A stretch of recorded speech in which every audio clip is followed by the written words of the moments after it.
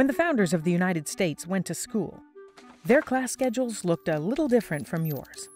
So, what did they learn from the past, and how did they use that knowledge to create the U.S. Constitution?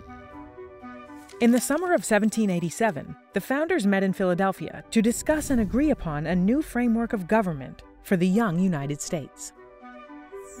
With over 3.5 million people living across a large stretch of land, they knew it would be impossible to recreate the direct democracy of Athens, where every citizen debated and voted on every issue in person.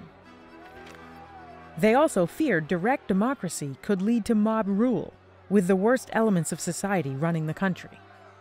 Instead, they decided to form a republic, a type of democracy where people vote for representatives to exercise political power on their behalf.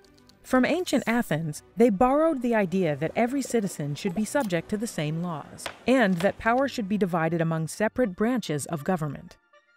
From ancient Rome, they took the concept of representation for the wealthy and the poor, and a process for making immigrants citizens, called naturalization. And in the Haudenosaunee Confederacy, they saw that a large number of independent communities could unite under one single government. Of course, the U.S. Constitution wasn't perfect. It allowed states to maintain the institution of slavery for nearly 80 more years, and it had other issues too. But by drawing on the ideas and lessons of the past, the founders created a document designed to safeguard democracy, and one that could change as the needs of a fast-growing and diverse country evolved. How can the United States continue to learn from and incorporate the experiences of other democratic societies?